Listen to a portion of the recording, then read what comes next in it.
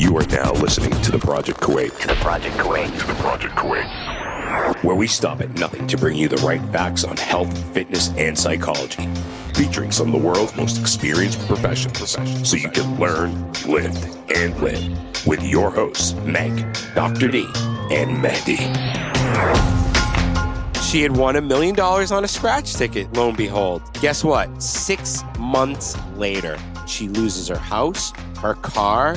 She lost everything. Everything.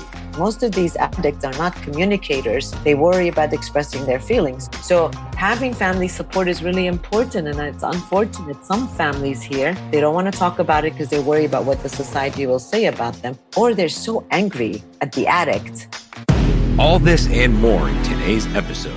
Hey, everybody. Welcome to this episode of The Project. I was just ripping on Dr. Dinka because she doesn't know who Bill Belichick is. Now, probably a lot of listeners won't know who Bill Belichick is. I saw your post, but I'm like, why do I need to know everything? I don't understand. But I saw your post on Instagram. I just I thought he was a motivational kind of guy. He's the least motivational. He's the best NFL coach because he's so straightforward. In a press conference, they're like, "Why'd you guys lose today?" He was like, "We suck," and he just went quiet. Like, the guy's known to have as little. He just doesn't speak a lot, and he's very good at what he does. And he says the point of being on a team is just to do your job. So there's this whole campaign of just do your job was going on for a couple of years. And that's the thing. We were talking about sports. Bill Belichick, if you don't know who he is, you got to read up on him. This guy's he's a psychological genius. All right. Why do you like him? How did you even get to know about him? Because you're in sport? Yeah. Well, I mean, I'm from half Bostonian. What are you giving me that look? Well, I'm from Boston, New England Patriots, Super Bowl, Tom Brady. I mean, I don't watch NFL. Do you watch sports? I don't watch any NFL. Do you ever watch sports? No. The only thing I know is Chicago Bulls, because I'm from Chicago, and I used to admire Michael Jordan. That's about it. That's the only thing I know. And I know everyone was buying his product. Now, Michael Jordan is a guy who I'd love to get on the show. He'll never come on, but he's a psychological anomaly. He might. No way. He's a psychological anomaly. The guy had a wicked bad gambling problem all throughout his NBA career. And from what I've heard, he still has a bad gambling problem, which I don't understand with athletes, especially the really high caliber athletes. A lot of them have gambling problems. Michael Jordan, Wayne Gretzky. I know, because they make so much money. They don't know what to do with their money or what? What the hell? No, but this has to stem from before they got all their money. Pete Rose. Do you know who Pete Rose is? Am I supposed to say yes? No. All right. You put me under pressure. No, it's okay. Pete Rose is probably arguably one of the greatest baseball players to ever live. Right. Now, he has been banned from baseball after he was caught betting on his team. Now, betting on your own team is a big no-no. Okay. That's a huge no-no. I mean, Shoeless Joe Jackson, he was a player for the Chicago Black Sox in the 1930s. You ever hear of the Black Sox? Yes. Yeah, they bet against their own team. For once, I have the right answer. There you go, because you're from Chicago. And Shoeless Joe Jackson would have probably been the greatest baseball player to ever live, probably greater than Babe Ruth. But he bet against his team, and he was never let back into the MLB. Same thing with Pete Rose. Pete Rose will die, and they will not put him in the Hall of Fame, even though he owns the record for the most hits, because he bet against his team. Why is it these guys have everything in the world, but yet they will go and they will do the unimaginable and bet against their own team? It doesn't make sense. What would possess them to do that? Please answer me that one. They probably have addiction issues, right? And it also, they feel they can get away with it. And, the challenge of why people have gambling issues. I mean, why do people have, gamblaholics? Is because they always feel like they're going to win. They feel that they've got this ability that they might go against the odd. And don't forget the adrenaline that they get out of challenging, going, spending. And I feel like it becomes an addiction. I mean, even though these guys Michael Jordan, they have a lot of money. Is it because they have a lot of money? It gives them fame? Is it the challenge? It can't be the money. Come on. It can't be the money. I mean, they were drowning in money. No, but I think it's the adrenaline. It's the adrenaline, I think. I think the idea of them doing something that they know they can, they've got the money and they don't have to stress about it, and then becomes an addiction. It can't be money. It has about winning. Most of these guys, why are they so famous? Is because they challenge themselves and they're winners. And I feel like they get into this gambling field of like betting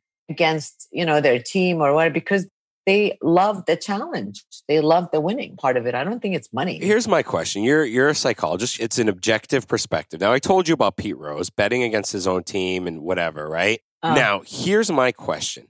Do you think the MLB or do you think a sports body would be wrong to ban someone for life? Or do you think it's the sports body's responsibility to rehabilitate that athlete who has done that? Because I had this debate with someone a week ago, and I said they gave him an olive branch and he spit back in their face in the 90s. So what's your perspective? Let's hear from someone that's not involved in sports. To be honest, and I think punishing you for life is just a little bit extreme. I think being able to give you an opportunity to rehabilitate, get your name back in there, give you another option, another opportunity. I mean, so I'm like totally against these dictatorship of like... But he bet against his own team. I understand. He could have altered lineups. He could have altered things in order to go with the odds for them to lose or to win. That's wrong. I think the idea is, but still, what did he learn by having him being sit out? I mean, for ideas, it's like, you've got a team player who's really great. Yes, he made, or an owner of a team. Yes, he made poor decision. We all make poor decisions. Yes, it was a big decision that he made, but should we really not help him, recuperated, rehabilitated? Having them just being banned for life, I don't really think that is like makes any sense. Or what is it going to teach him? Nothing. It's not teaching him anything. Well, the guy still goes to Vegas. I mean, if you know you have a problem and you don't do anything about it. There's a lot of people, they know they have but is that the league's fault or is that your fault? Have you ever been in a casino? I mean, what I love about it is like in the casino, they have this number 1-800, I don't know what, get help. Because they know that there's a lot of people that are gambling that really have a problem. And how many people do you think they're really calling that number? Now, I don't know the statistics, but the idea is that gambling becomes an addiction. People know that they shouldn't be doing it. They know that this is harmful to their finances, to their family. I mean, I had a case like long time ago, where the person like committed suicide. He had gambled his shop. Oh, wow. He had a liquor store. He had gambled his house. He thought that he was really going to make up the money that he lost. His family didn't know anything. So he goes and tries to like bet high numbers and he lost everything. He went to his shop and shot himself because he had lost everything and he didn't know how to face his family. He made poor decision. Yes. He couldn't face the consequences of his decision, and of course, committed suicide because he couldn't face. Yeah. And he left the family poor. They lost everything. So can you imagine the anger the family had? Yeah. I mean, this woman was left with 3 young kids and she was surprised that now she doesn't even have the house that she was living in. It's traumatic. It's, and the guy I feel like people that take these kind of actions, they run away from their problems instead of realizing he had a problem, maybe being able to tell his wife, maybe rebuilding again. There's always a possibility of rebuilding and getting better. But committing suicide, maybe it was an extreme measure because he can't face the fact, or, having these people be banned for life. I don't really think that is really going to cure the problem. What they're going to do depends. If they're narcissists, like some people we know, they are probably going to deflect on the problem itself and put it on someone else's responsibility. Or they might just like not take responsibility and not change anything and just stay in their cocoon. So I feel like we have to be able to punish people in a way where we're teaching them a lesson, not that we ban them and abandon them. I don't know. I'm not really into that idea. I think banning, I think it's a double-edged sword. I mean, you really think it's a good choice? It's a good choice for him to be banned for life? Yeah, honestly, yes, because it teaches other players a lesson not to do what he did. Let's look at Kuwait. We'll look at our society. Okay. You know how like they have a 3,000 KD fine or a crazy fine, 500, whatever, for not wearing a mask, right? How often do you go out and people aren't wearing masks? A lot of people aren't wearing a mask because the rules they're not reinforced. But implemented, that's right. If people got slapped with that fine, if like 100 people got slapped with that fine, everyone would wear a mask. No one would differ from there because they would not want to pay the price. Yeah, okay, I understand. You need to sacrifice one. Right, but that's a different scenario. Like I don't wear a mask and then they slam me with a fee of $3,000. Yes, that teaches me a lesson. At one time, when the pandemic was, we had curfew, they were even naming people that were not following the law. So that kind of teaches a lesson to the other members of the society that you shouldn't do that. But banning you from the society because you didn't wear a mask, that doesn't make sense. Yeah, but sports is different because you're affecting your team. You could affect winning, the championship just by altering a lineup or altering another player. How about giving you 2 years off where you can go and get rehab? They gave him a chance. And he spit in their faces. And then they gave him another chance. And the guy, they had so much damaging evidence of him betting on his own team that they had to use him as an example in American sports so everyone would follow suit. Imagine Muhammad Ali betting that he was going to lose a fight and he threw the fight. How many people would lose out of that? You know what I mean? Okay. So you kind of have to have those examples for everyone else in that sport. And I think, all right, there's Pete Rose, there's Wayne Gretzky was caught for gambling, but he said it was his wife, not him, which I think is funny. he blamed his wife. And I'm like, dude, that's horseshit. That's like diffusing the responsibility, right? Putting it on someone else. I think Michael Jordan probably bet on the Chicago Bulls. You think? Oh, 100%. But Michael Jordan was so big, I think they couldn't do anything. Because if they had done anything, it would have destroyed basketball in the 90s. Bulls, yeah, it's true. And they played it right. Whereas baseball, I love baseball for this. They don't care. They came out with the whole steroid thing in the early 2000s. They named all the best players. If you're in baseball and you get caught doing roids, even if you're the biggest personality, you're going to go down like a sinking ship. But I want to go back to what you said about gambling and being detrimental to lives. It is. For me, I look at gambling as, I think it's the worst addiction out there. I think it's worse than drugs. I agree with that, actually. No, pornography is also another one. But gambling, Dr. D. But gambling, it's so hard because, especially in the US, there's a casino everywhere. It's the same thing as alcoholics. Your addiction is everywhere, every corner, and trying to discipline yourself from the idea of not being around a casino or not being around people that gamble. And this mentality of I'm going to be rich and very quickly. I'm not really sure. I mean, a lot of people say that they got addicted because, if you ever seen these slot machines, they give you a reward. It's like an interval kind of scheduling, right? Yep. So it's like they give you a little reward and you start to get addicted because you actually think you're going to win. And sometimes it does give you. So that $100 that they gave you, or 1,000, let's say someone winning 1,000, the idea is that motivates you, that you think you're going to get another 1,000 every time you go. And before you know it,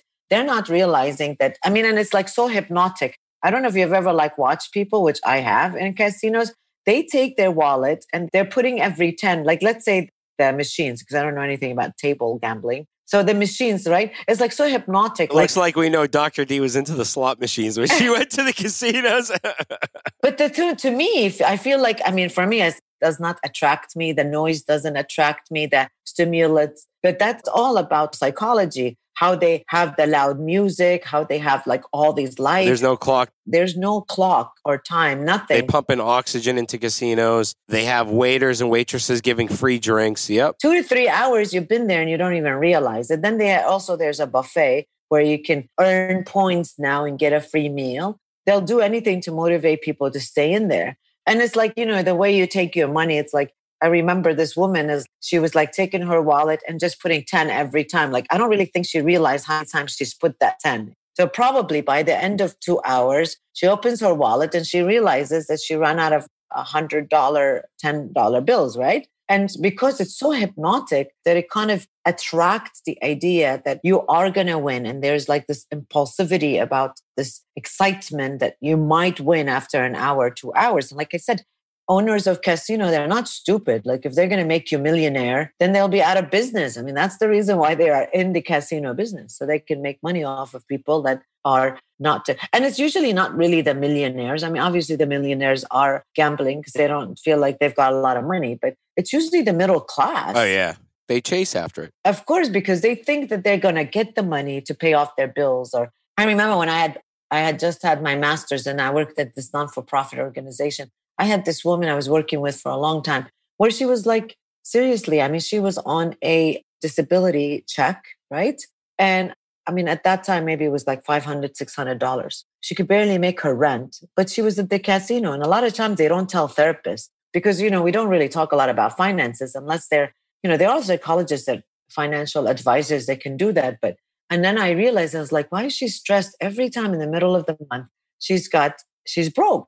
And, of course we were offering them, it's not for profit. So it's free service. Finally, I realized that, she tells herself, I only have $20. Let me just go to the casino. And she lived close to one. And she would go, and $20 will end up being $100, $150. By the time she leaves the casino, she's depressed because now she has no money for the rest of the month. Yeah. She didn't calculate it because there's this wish that I'm going to get some money today. That's the scary part. And I think it's the people around you that have to realize the problem. There are people that I know that have literally bet their kids' tuition fees and book money in a casino. And it was just a revolving thing. And my friend's parent never realized they had a problem. And when he told me, he was like, yeah, my mom bet away my sister's college tuition fees. And, she's done all this stuff and she bet her book money. And then lo and behold, she'd won. She'd won like a handful of times, but she'd lost more than she'd won. Yeah, of course. It's like the rat experiment where it was like, the rat hits the button, it gets a reward, it gets food, and then it hits the button 3 more times, but it gets electrocuted, but it's still trying to get that reward of food. Right. I mean, that's what it is. It talks about these interval scheduling, right? And the thing is that the worst one that can get you addicted is that ambivalence, right? So sometimes the rat got the food and sometimes it didn't get the food. So that's like intermittent intervals where, and this is what gambling is all about. Sometimes you get rewarded and sometimes you don't get rewarded, but because of the one you did get reward, so you don't know. They really, there's a lot of superstition, like, no, you use this machine and if it goes, it's going to pay ultimately, it's going to pay. Oh yeah, it's ultimately going to pay, but you don't know if it's going to pay you, 2 hours, 1 hour, you don't know. So you're waiting. And while the time that you're waiting to get paid out, right, what happens is like you've already spent a lot of your money. So if you do get, people are like very cautious and they're not. So those people, like they'll go for fun and they realize my budget is only $100. I'm leaving. Yeah, those are the smart people. Yeah, but those are not the addicts, yeah, no, right? The addicts will go with their bank cards. Smart people will say, you know what, I'm not going to bring my bank card. I'm just going with $100 in my pocket. Yes. That's it. But back to my friend's story. So their mother had won. She went on to winning a couple of other times, and then she went on to losing more and more. And then she had won $1 million. Oh, wow. She had won $1 million on a scratch ticket, lo and behold. Wow. Guess what? 6 months later, she's broke. She loses her house, her car. She lost everything. Everything. Oh, my God. Everything. She had lost everything. So she had lost her house. Wow. That was definitely worth more than it was sold for, but it was repossessed because she couldn't make the payments. After $1 million, I would have stopped. That's the thing. Someone that has a gambling addiction, they don't realize how much they're actually spending. And look, I'm going to be honest. When I was in college, I fell into the trap of buying scratch tickets. Kuwait used to have scratch tickets. And then they realized it was it was a type of gambling. We won those scratch tickets. They're fun. Scratch tickets are fun. Yeah. But when you overdo it and you keep chasing, I bought a scratch ticket and I was like, whatever, I'll spend like $10. And I won $1,000 on a scratch ticket. I won $1,000. What is the statistical availability of that you're going to win another $1,000 next week or the next week? Statistically, people need to understand that. It was like 1%. It was 1%. Exactly. And I think people don't know that. But I spent more money trying to win again, and it didn't happen. Like, I lost more. Like, I probably lost 3,000 to the 1,000 I won. Of course. But you keep chasing that rabbit, and unless you're really smart and you realize it, you're going to keep going after it. Do you know there's a lot of people here in Kuwait, actually, that have bad gambling problems when they go outside of Kuwait? Of course. I met a guy who lost all of his money and everything in Egypt. And he couldn't get back to Kuwait because he had gambled it all in the casinos. Yeah. What are you talking about? Even here, even though it's illegal, people gamble. They play cards here. They also gamble on horse racing. So the idea is that this addiction, and here they might be addicted. So I feel like it's a lot to do with personality traits. So they might be already addicted to something else, for example, right? And then they go outside of Kuwait where there's more accessibility of gambling. And then they'll go ahead and makes sense, be addicted to something. People with addictive personality, unless they know that you have to be aware that I have an addictive personality or it's genetic Or like if you've got parents who are gamblers, you probably know that you've got the addictive gene and that you should not be even trying to get into gambling because you're not going to be able to have control over it because that stimulation causes you to be more attracted to it because you've got the gene versus people that don't really have gambling in their family. But if you have any sort of addiction, then you have to know that because you have addiction, you have to be more careful about the way you're drinking or the way you do gambling, or people need to be more aware of what genetic predisposition they have in their family. So that way we can be careful. If you've got a parent who is an alcoholic, then getting into drinking or drugs and thinking that, no, I have in control, I'll never be like my dad, then it doesn't make sense because you are going to be more attracted. You might get addicted to it faster. And so people need to understand. And I'm sure people that are addicted, and it's so interesting because talk to someone that is like addicted to drinking and then they'll stop drinking, but then they'll go into another addiction of some sort, right? Something that may be more safer and more legal, but they're addicted. But isn't it important also to find the triggers that cause, of course, that trigger our addiction to spiral out? Like I know a lot of people, they live normal lives or whatever, but something will snap or something will happen in their life. A stressor will come along and then it will cause them to bend the other way, fall back into that trap. It was just like the guy I was telling you about that I want to bring on the show who has a heroin addiction here in Kuwait. Yeah. We don't deal with addictions the proper way in Kuwait. I think that's no secret that we treat addicts like criminals when we don't realize it is a genetic disease. Yeah, true. Very true. And it's sad. It's really sad. And people are judgmental, Nobody wants to talk about their addiction because they know that people will judge them that being bad or they're doing something haram. So the idea is that people with addiction, they don't talk about it and then end up they're keeping it as a secret and then using the, whatever the drug of choice is to numb themselves because they feel embarrassed themselves and they feel shunned by the society. Of course. So the idea of like, if we can have people to recognize that this is a disease and that it's curable and that we can work on trying to find support system for these individuals, then maybe more people would talk about it. There are a lot of people that are having addictive problems, even if it's not drugs, it's pornography, it's gambling. And we're going to bring someone on to talk about porn addiction because I think porn addiction in Kuwait is huge. I think in the Middle East. We need to talk about it, actually. Yes. In my experience, I've seen it a lot. I mean, a lot of times you'll see it and this addiction starts like, early puberty and they think that it's normal. And then they realize that this is, coming out of hand. And then when they get older, but also in my part, because I do a lot of couple therapy, I see it how it plays part in people's relationship, where he was addicted before he gets married. And then when he gets married, the relationship or the intimacy is not the same as he imagined because he's been mesmerized or in this false perception because of what he's seen. Is this what intimacy is all about? So I think it's an important thing. I think we really definitely need to do a show on this because I think people need to be aware of the seriousness of this particular addiction. And I know that, from my experience, I see it a lot, but people don't want to talk about it, right? They're embarrassed. Like if you say after a couple of sessions and someone might say something that I'll probe into, okay, is this a problem? Is this not a problem? Is this like controlling your relationship? Especially in couple therapy, like he'll keep it a secret from her. He won't tell her that he's been watching a lot of porn and he's too embarrassed, but then she catches them. But then the woman takes it into the idea, especially in this culture, that there's something wrong with her.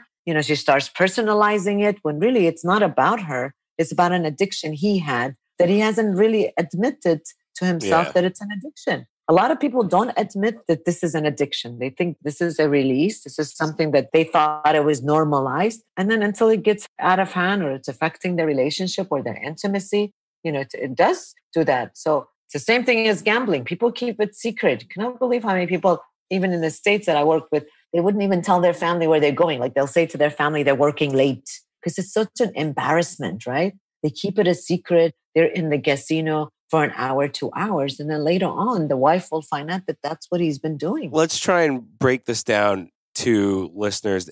Say we have a family member that is a gambleaholic or they're addicted to gambling. All right, let's stick with gambling for now. We'll go to the other things later on in other episodes, but let's stick to gambling. Now, we don't have the resources like they have in the United States and throughout Europe. Right. So what can I do here? What type of an intervention can take place to help that, gambling addict in the family? I think the first thing is recognizing that you have an addiction, just like any other addiction, right?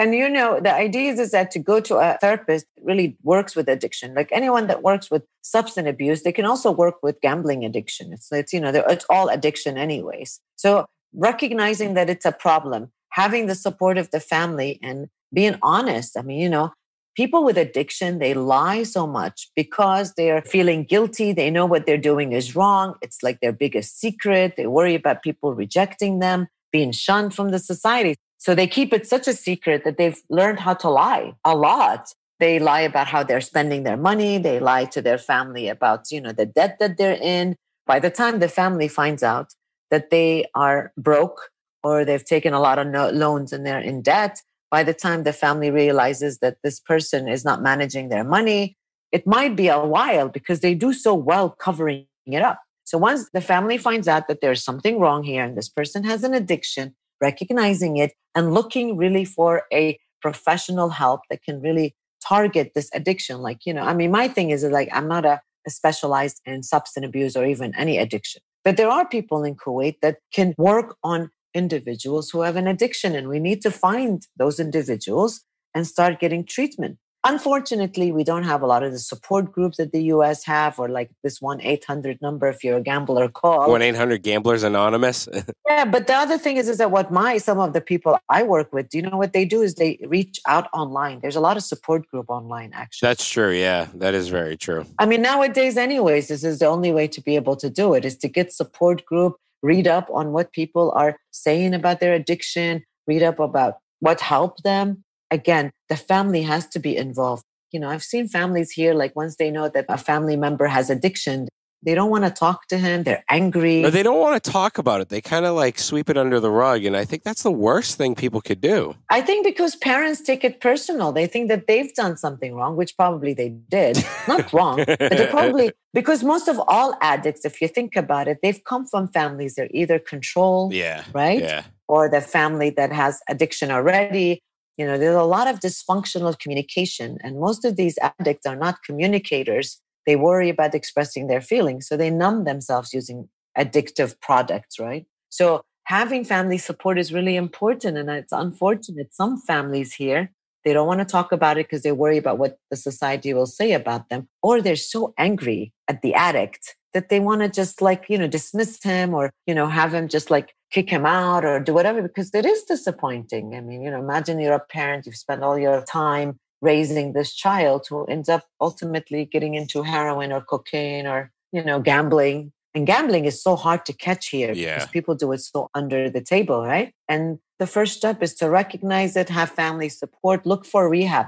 And now I've worked with people here. They've gone to rehab, like in India. There's a rehabilitation in Egypt. We have a rehabilitation here. I've heard you go into the rehab here in Kuwait and you come out worse than when you went in. And that's what I've heard from ex-addicts, to be honest with you. I don't know. I mean, I know the guy that runs it. He's, Dr.D Zaid. He's really good. He knows his stuff. I've taken my students there for a tour so I can bring kids aware because, a lot of these kids are... I know previous addicts that have been to the rehab here and they have said, if you want to go to a rehab center, you go outside of Kuwait. It's true. They don't have the 12-step program here, from what I've understood. No. We have 12-step meetings. No, we do. Is the outpatient good? Because I heard the outpatient was crap. No, not the outpatient. If you go to like AA and NA meetings, you got a lot of support where you learn about the 12-step. And we have them here.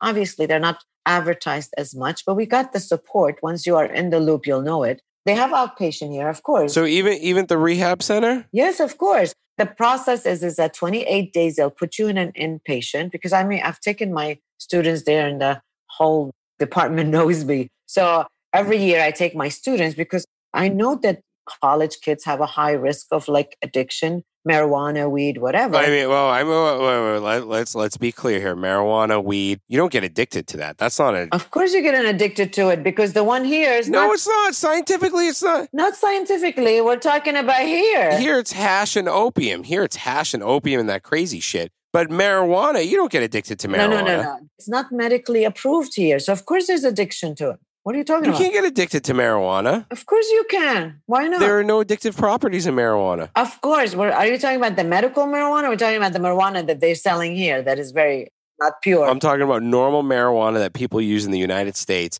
You don't get addicted to. I mean, we're talking about here. We're not talking about America. And we're talking about the product that they bring here. Whatever they bring here, like, I don't know, to be honest with you, but I know. I mean, I don't know either, but I know that there is an addiction. There is a marijuana addiction. There's weed addiction. There's a lot of addiction here, especially when you're in college and you want to experiment. So the idea is that I take my students so they can understand what services Kuwait has, because you always get into this discussion with Kuwait doesn't have this, doesn't have this. Kuwait has a lot of things. One of the things, maybe we're not advertising it as much. Maybe we're not putting it out there, but it's not true that Kuwait doesn't have this. And we've got some people that really know how to work with addiction, except that, you just got to know who they are and how you can get a hold of them. But, there are some people that will go outside, not because we don't have the services here, Mahdi. They go because they don't want anyone to know that their kids. It's categorized as marijuana use disorder. That's how they categorize it with marijuana. Hence why they have distilleries in the States. So there is a disorder. There is a disorder, Yeah. but it's legal in the States because the addictive properties, it's less addictive. Yeah, we're talking about here. Here, I don't know about the drugs here. Remember, in the States, we can't compare in the States because in the States, we have a dispenser. We've got somebody monitoring it. We've got it medically approved. We're not talking about, we don't have those access here. So people that are getting a hold of marijuana, it's the marijuana that is going to get you addicted. It's not that medical marijuana, unless you bring in some from the States, which, And then the idea is that people are going to get addicted here. They need to have services. I love because my students constantly will say, if we're talking about addiction, oh, but in the States, it's legal. Well, we're not in the States. The type of supervision we have in the States, we don't have here.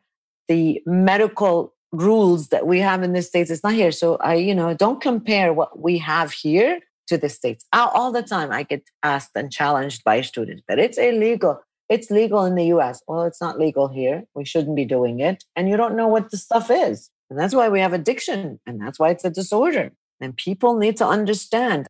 I work with a lot of people saying, oh, I do it once in a while. Oh, okay. So how is it affecting your life? How is it affecting your perception? How is it affecting your judgment? Oh, no, it doesn't really affect. And most of these people are downplaying it because they don't want you to confront them and let them know that this is an addiction. A lot of people don't want to be confronted. No, it's true. That this is an addiction and you need to get treatment because it's scary. Can you imagine, like, if I'm talking to you and suddenly you say to me, well, you've got a problem. And all along you've justified it to yourself that this is, something okay, because I read it in the States.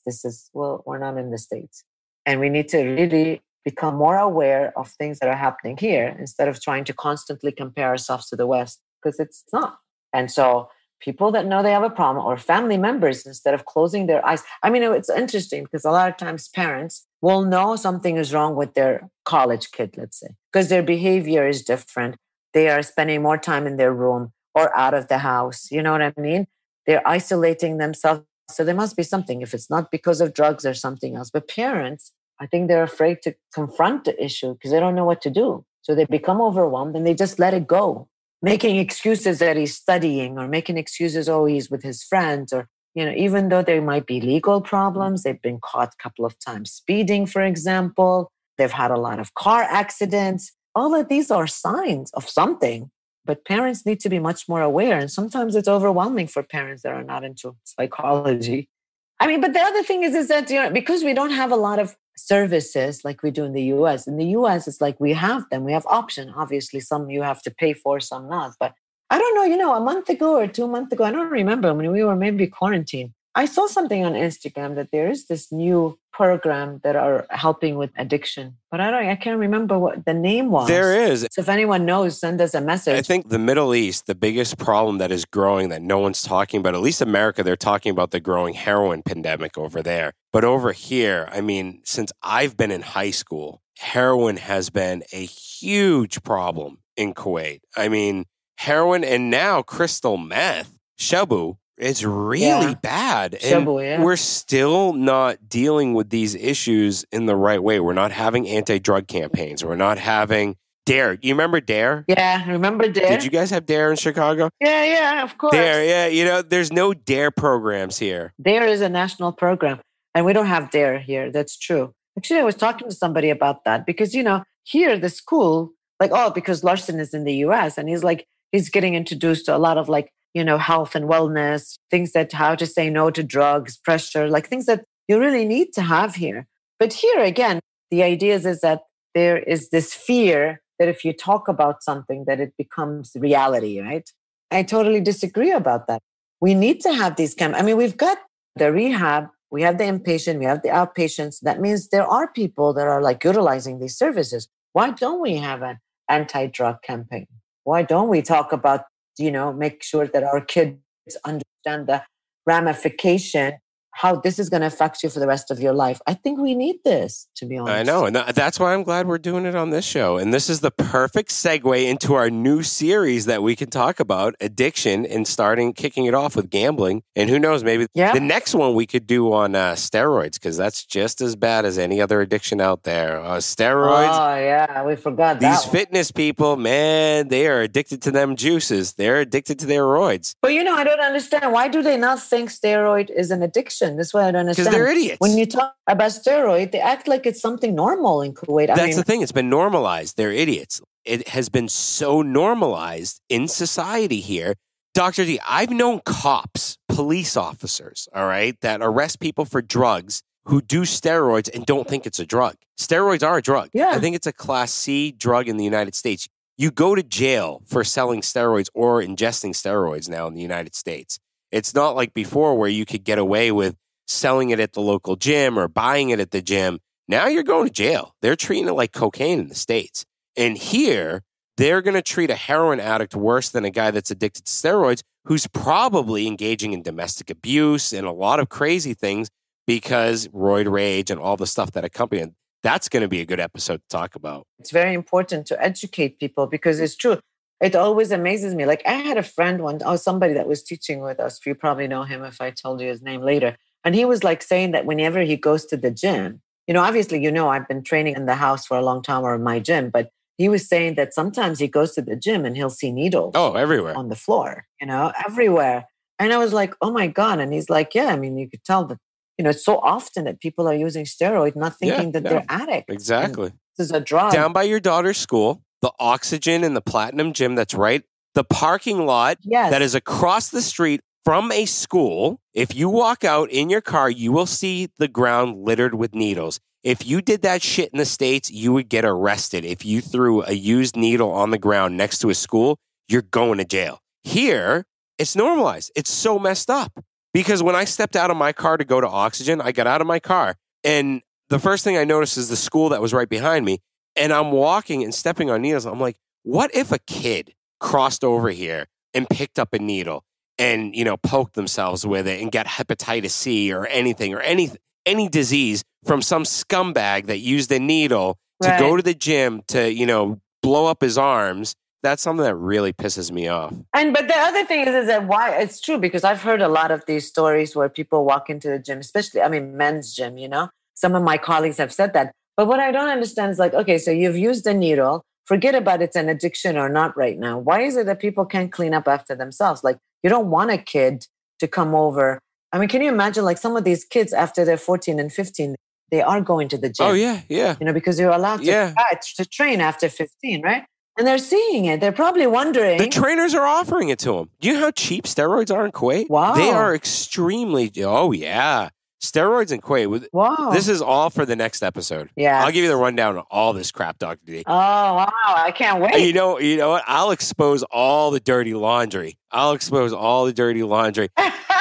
love it. I'll even tell you about the scumbag that goes on Instagram and gives out courses on how to take HGH and how to match it with steroids. And this son of a bitch hasn't been put behind bars. I've had my baseball kids come up to me and say, Coach, should I try this? Oh my God. And if I saw this guy walking down the street, I'd beat his ass. Because he is normalizing it and he's a legal drug dealer. And to me, he's screwing up their hormone profiles. And these kids are just doing more damage to themselves when they hit their mid-30s than they even understand. And it pisses me off to high heaven, to be honest with you. Terrible. So that's an episode in its own. Okay. Don't get me going, Dr. D. We know what we're going to talk about, pissing you off. Yeah, I like that. Yes, okay. Well, And the next episodes will be exposing a lot of people. Stay tuned. Enjoy. And remember, if anyone you know is suffering from gambling, look for the signs and symptoms and find a reach out program for them to join and have an intervention and take care of your loved ones. Thanks for listening to this episode. If you enjoyed it, please head over to iTunes to subscribe, rate, and leave a review. You can also find us on Instagram at The Project Kuwait. Thank you, and join us next time.